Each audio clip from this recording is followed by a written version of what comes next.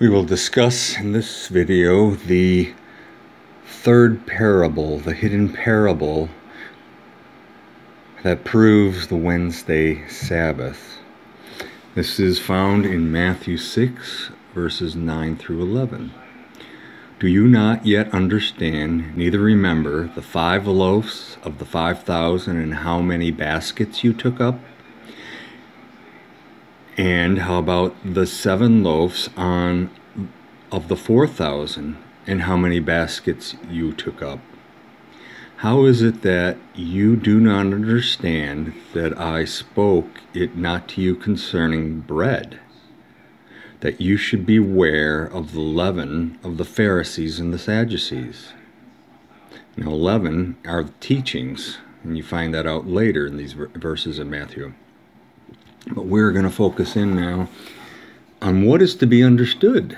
What is it that is being pointed out by the anointed here that we are supposed to understand from these two feedings?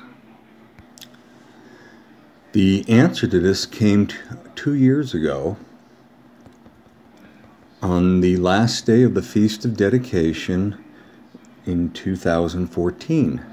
Just so happens that today also is the last day of the Feast of Dedication. 5 loaves plus 2 fish equals 7, plus 5,000 equals 12 baskets. These are the numbers that are presented in the first feeding. So the 5 loaves correspond to the 5th day. And to that we are to add 2 days. That then equals the 7th day. Plus the 5,000, which is a day is as 1,000, so that's 5 days. So plus 5 days would equal the 12th day.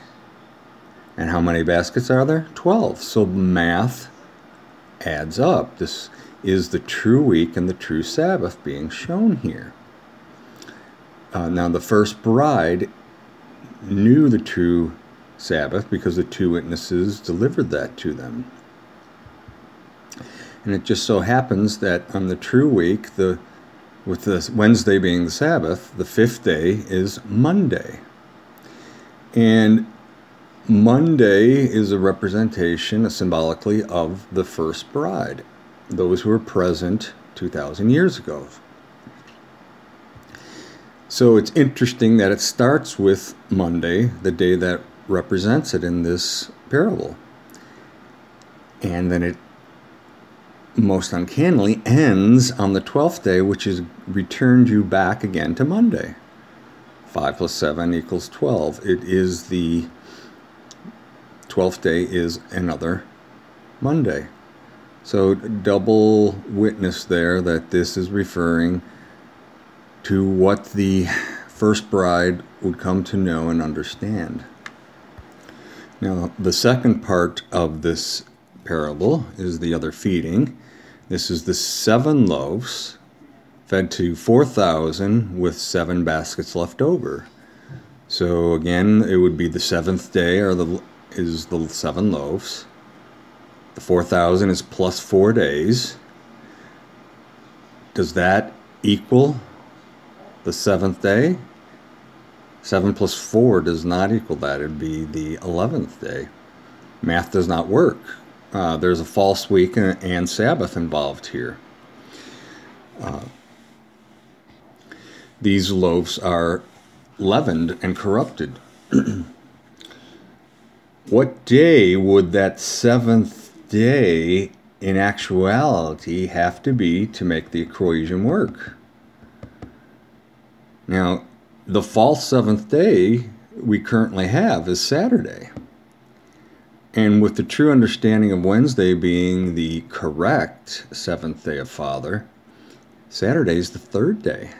So if we plug in the true day of the week that this false 7th day Sabbath of Saturday is, it would be 3, the 3rd day, plus 4 days equals the 7th day. Now the math works. Isn't that uncanny? That with the correct understanding of the true Sabbath and the true order of the week, this parable all of a sudden makes sense. And it is precise. So again, this is showing that from the false Sabbath, the third day, plus 4 days will lead you to Wednesday. Just do it. Saturday plus Sunday, Monday, Tuesday, Wednesday. The seventh day, the true Sabbath.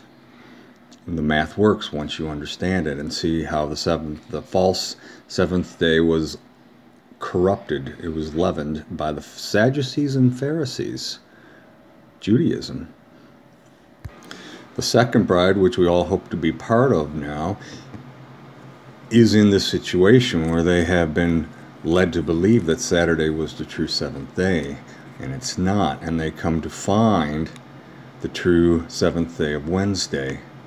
So this fits very well for us.